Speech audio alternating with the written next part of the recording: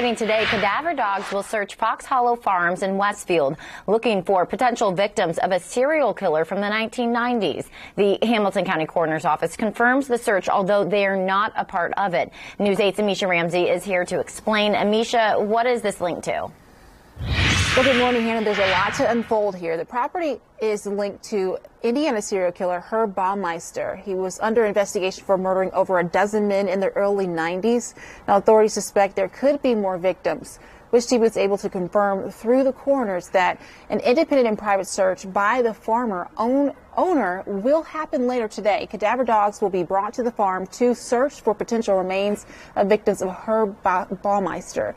The search is likely prompted after a recent resurgence in the case and new information spearheaded by the new Hamilton County coroner.